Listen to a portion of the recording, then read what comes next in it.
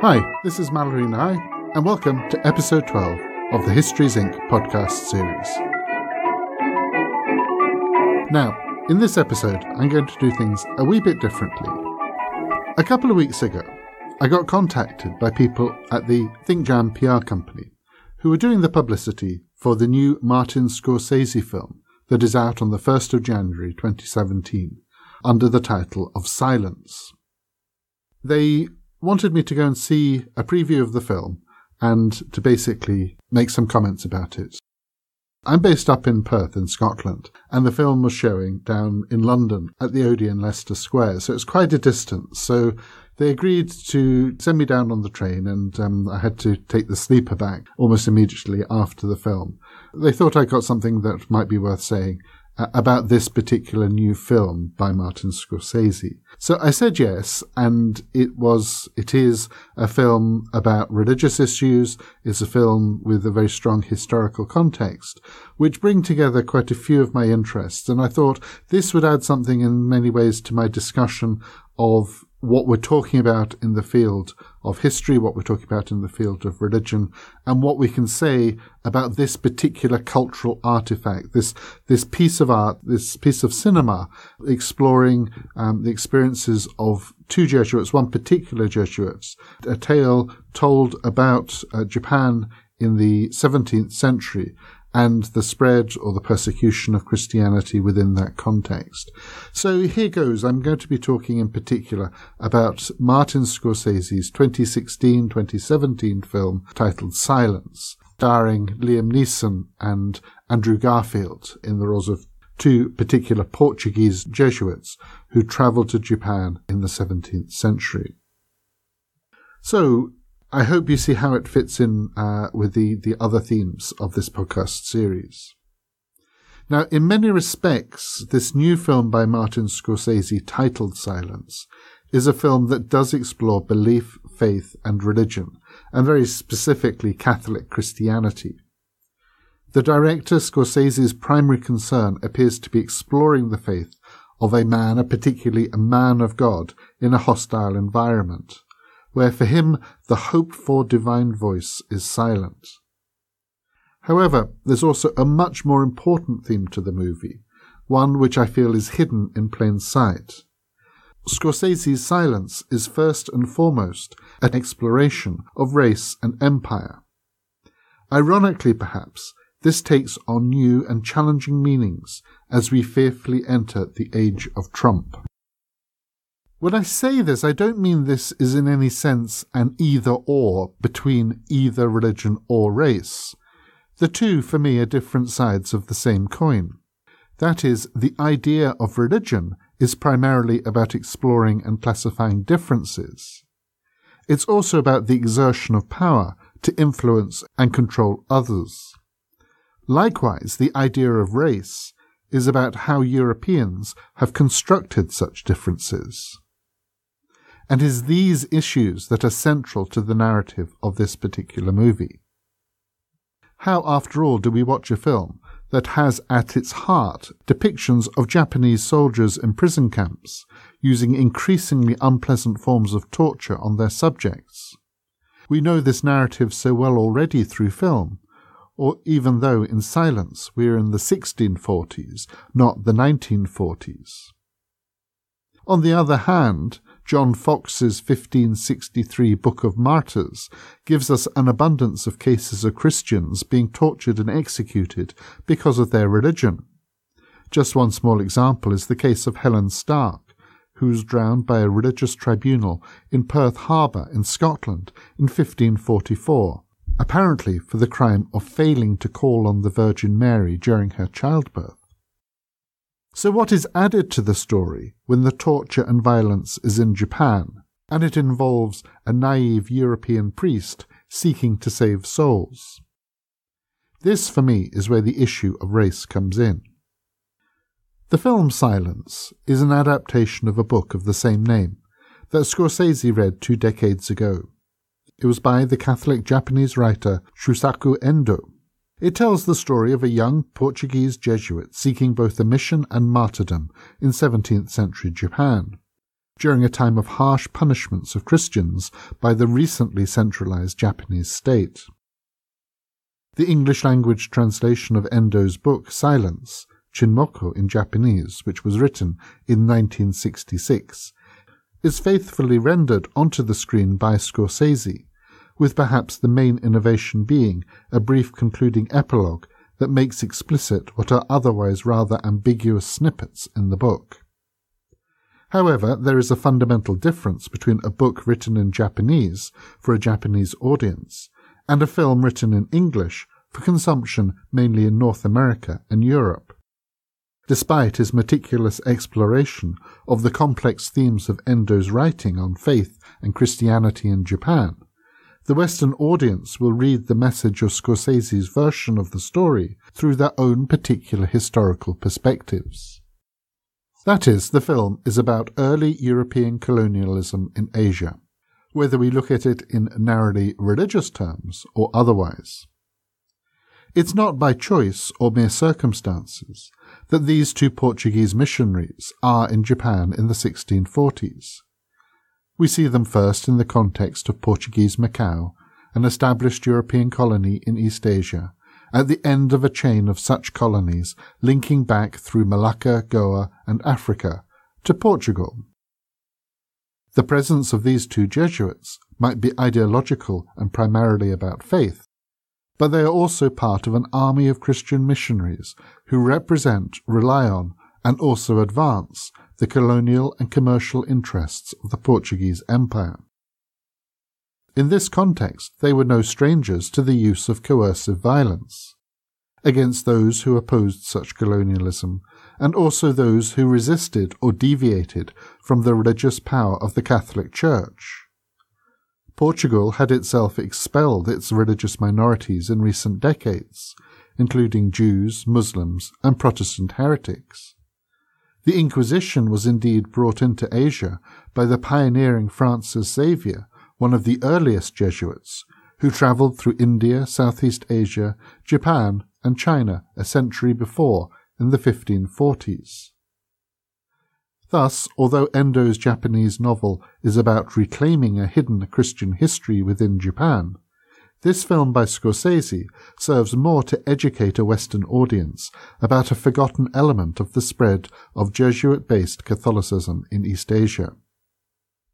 It could even be argued that it's about Japan's successful resistance to European colonialism and domination during this time. After all, the context of the film is the initial stage of the 2-century closing of Japan, Sakoku, or Keikin, as historians have come to describe this time, strictly regulating the Europeans' attempts to trade with, influence, and colonize parts of Japan. As elsewhere in Asia and Africa, the spread of Christianity was a very important part of such empire building.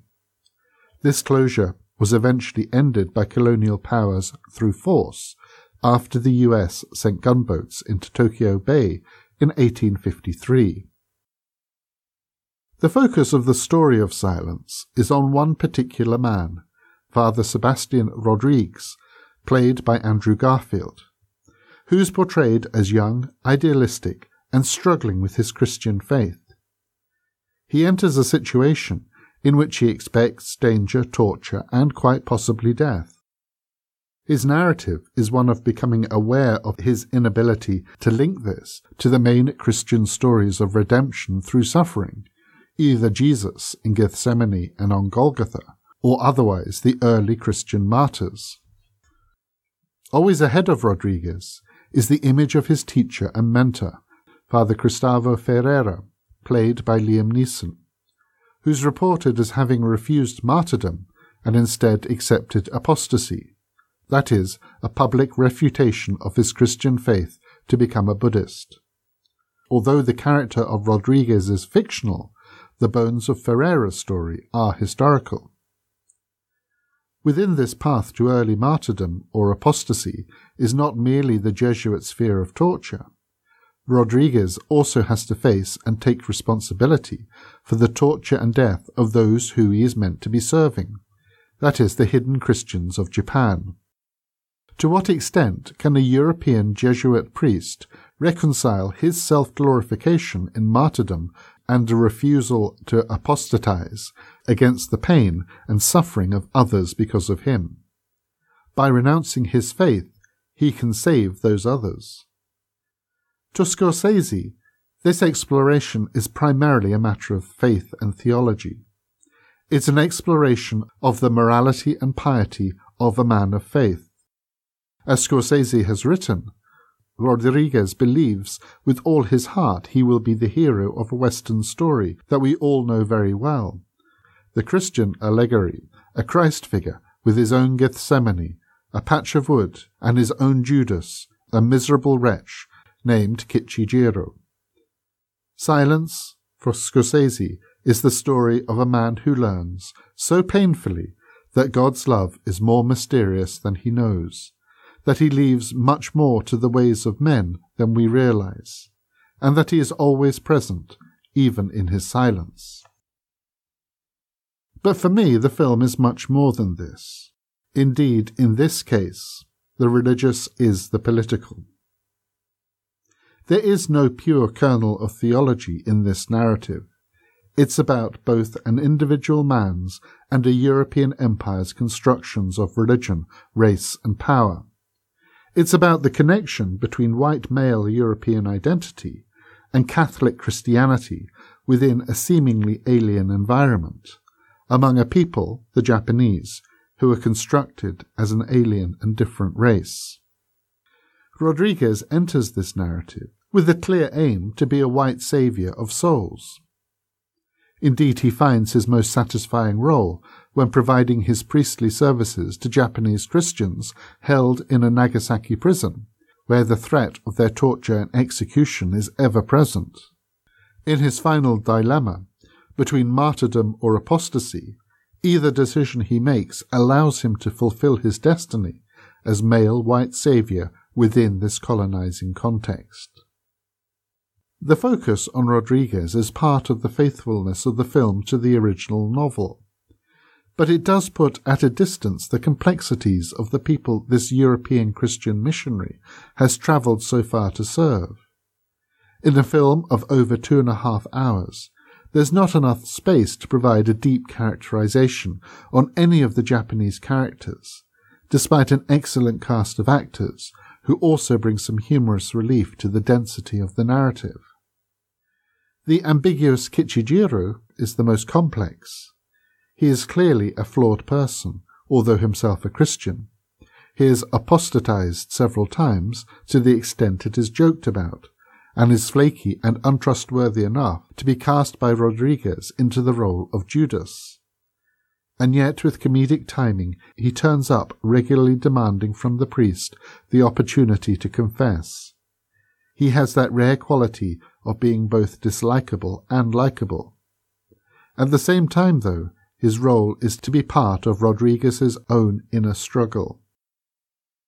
There are several other key Japanese characters that contribute to Rodriguez's apotheosis, including the Christian village elders Mokichi and Ichizo, and the sinister and creepy inquisitor, or persecutor, Inoue. Most notable for me, however, was the character of Inoue's assistant, who is simply known as the interpreter, whose role it is to translate between Inoue's Japanese and Rodriguez's Portuguese, which is rendered in the film as English. In the novel, the interpreter is seen very much through Rodriguez's eyes, and so appears harsh and largely set on destroying him.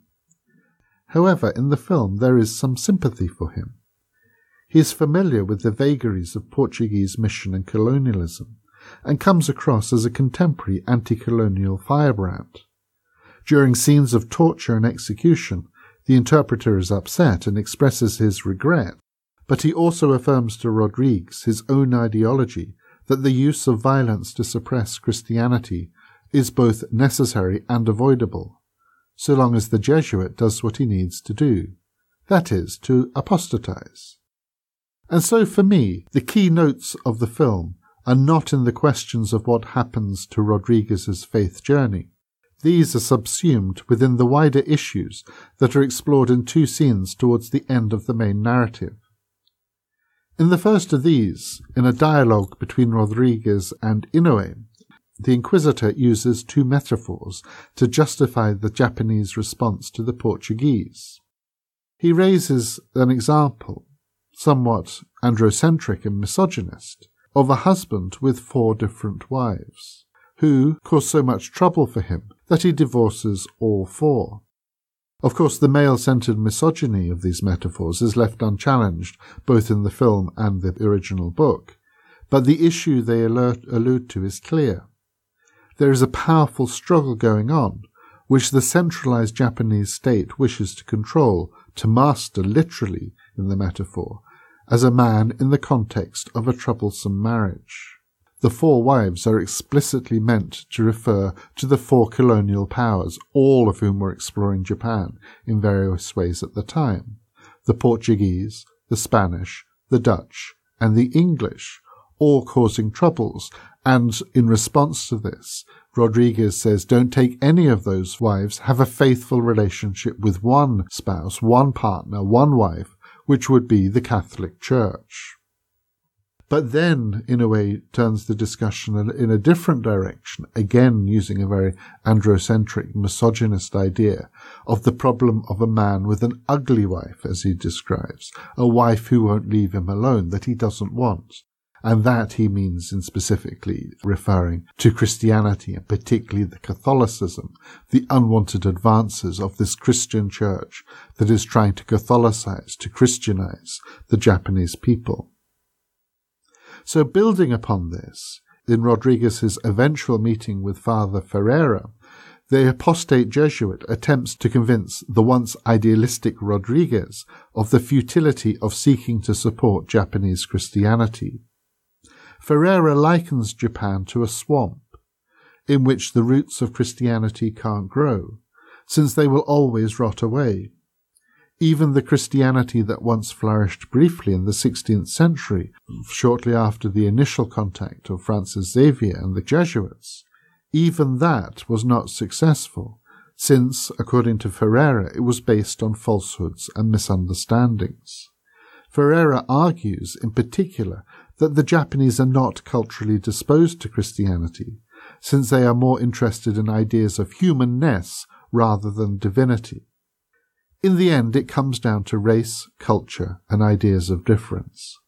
Whether we agree with Ferreira in the book, or otherwise the 2 narrators of this story, that is Endo and Scorsese, this film is an English-language, American-produced narrative about the history of particular forms of European, specifically Portuguese, but also out-of-nation states, Roman Catholic colonialism.